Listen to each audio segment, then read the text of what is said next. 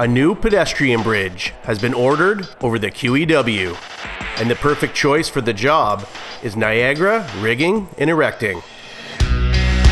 Located between Dixie and Cawthra in Mississauga, Ontario, this will replace the old, pre-existing pedestrian bridge.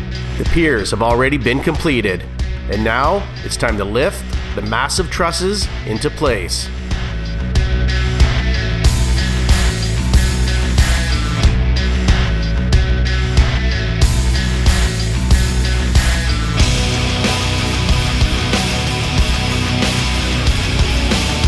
At 10:30 p.m., the Q.E.W is closed for the night.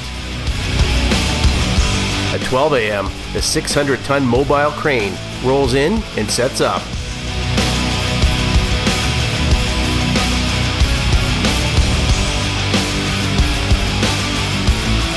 At 3:30 a.m., truss number 2 is lifted into place.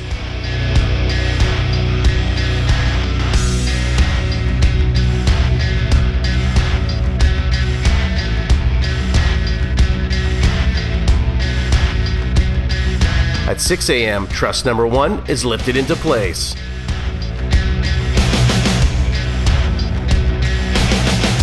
At 7 a.m., the crane is packed up.